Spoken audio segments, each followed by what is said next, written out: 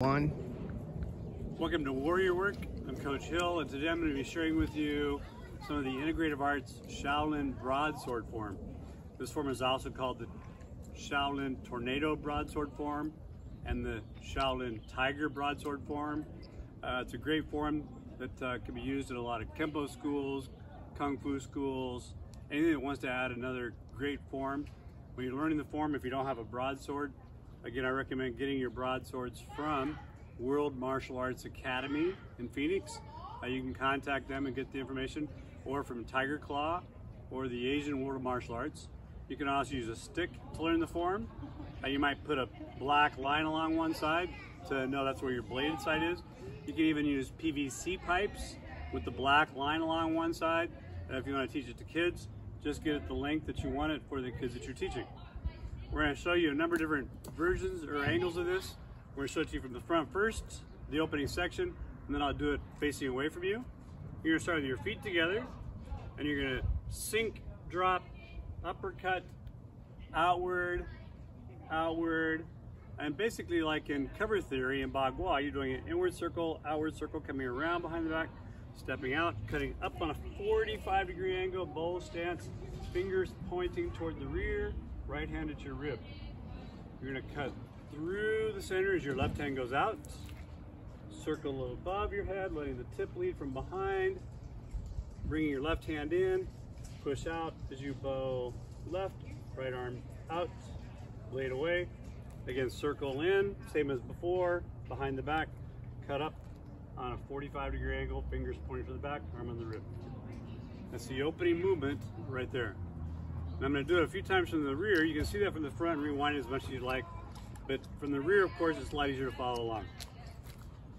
So we sink, upper, out, inward, outward circle, step out, 45-degree up, cut, circle, cut through the middle, tip lead, behind, left hand comes in, push, bow stance, circle back behind the head, 45-degree angle up. Fingers again pointing toward the rear. Again, sink, twist, over. As you get more comfortable, let it flow. Cut, circle, push, circle, cut. Again, one more. Over. You'll have the changing of the speeds.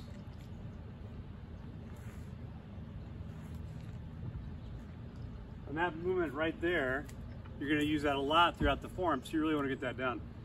Again, coming from the front, sinking.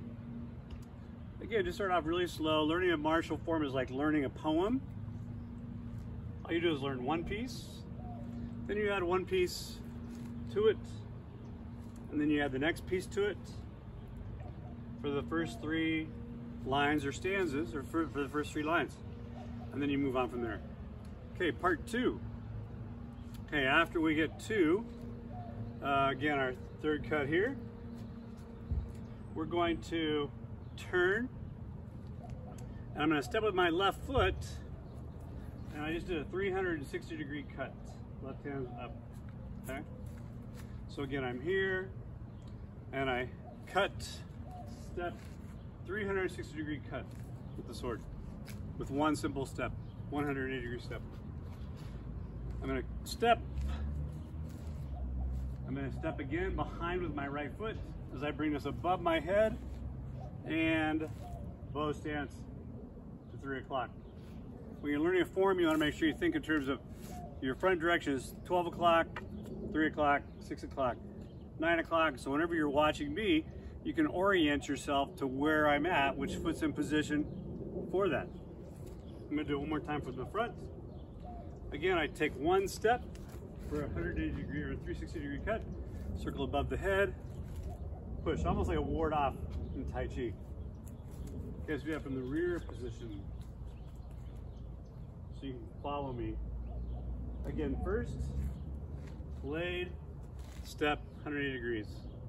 Step behind, circle the blade, push, to ward off.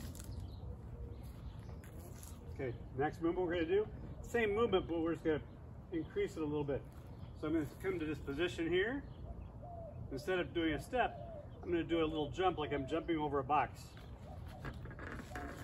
And drop down.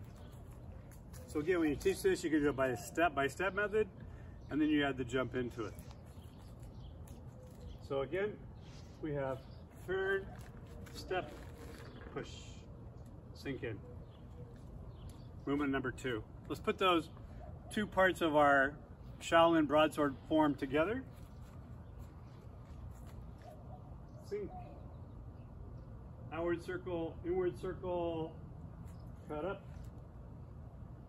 cut through, circle, push, circle, cut up, cut, circle, push.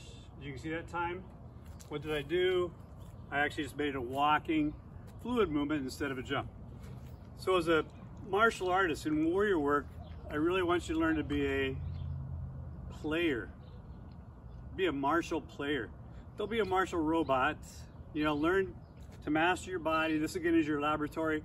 Learn to play with the movements, play with the forms, adapt them to fit your situation, to achieve your goals.